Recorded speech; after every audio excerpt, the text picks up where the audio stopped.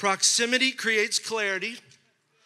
Distance creates distortion. What does that mean? Well, how many know when you're close to someone, you're less likely to get offended? Why? Because you know their heart. You believe the best. You're like, no, that's not them. I know them. We're close. So proximity gives you clarity because people say things and do things, but they never meant for it to happen. And sometimes we just interpret it the wrong way.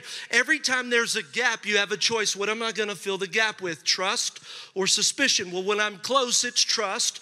When I'm far away, it's always suspicion. Look at what Jesus said. I was reading John Bevere's book, The Bait of Satan. Let me just read what he said about Jesus. I thought it was so profound. In my greatest hour of need, my closest friends deserted me. Judas betrayed me. Peter denied me.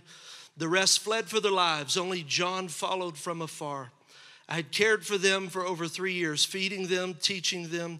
Yet as I died for the sins of the world, I forgave.